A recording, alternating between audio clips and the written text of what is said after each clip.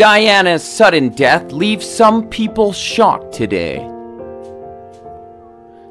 No wonder, because there are many things about Diana's fatal car accident that don't really make sense. The mother of Prince Harry and Prince William predicted her own death.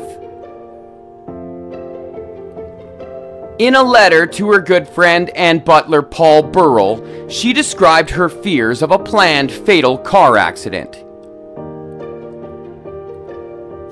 This would pave the way for a new marriage for Prince Charles. With the publication of the letter, conspiracy theories emerged claiming that the British royalty and the Secret Service were behind the accident. Many details related to Lady Diana's death give one additional pause, such as the change of limos. Originally, Lady Diana, her boyfriend Dodi Al-Fayed, his bodyguard, and her driver were supposed to take a completely different vehicle. However, it did not start, and so they had to drive a car from the hotel in which they were staying. It is also suspicious that the ambulance only arrived after half an hour, and then even drove past the nearest hospital.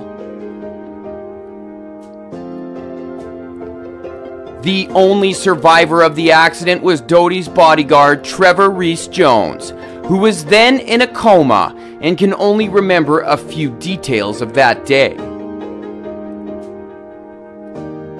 However, he is certain of one thing: the driver, Henry Paul, was drunk. Although the blood results prove him right, some conspiracy theorists claim that the bodyguard worked for the Secret Service and that the tests were allegedly fake. Even if that seems far-fetched, the question arises: why would he ride with a man who he knows is drunk as a pig? It's also strange that the driver of the car, Henry Paul, had 15 bank accounts and nearly $200,000. Even though he was a security officer at the Ritz Hotel with average pay. How can that be? Some believe Paul worked for the Secret Service and was involved in planning the fatal car accident. Still, that doesn't explain why he asked his parents for money shortly before his death.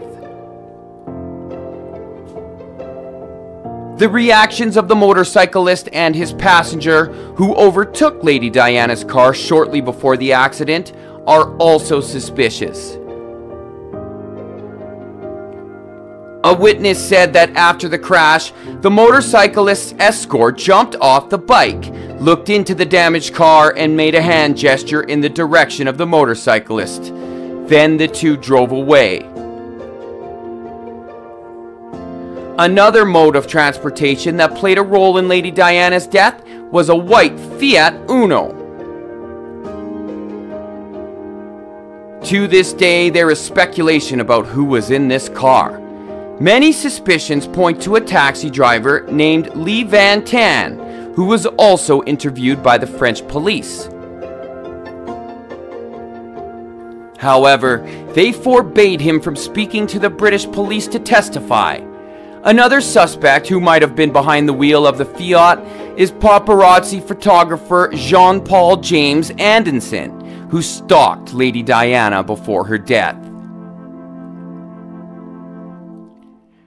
Conspiracy theorists say that he also worked for the Secret Service.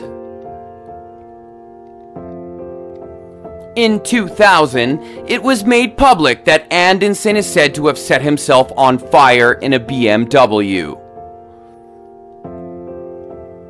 However, one firefighter claims that he shot himself in the head.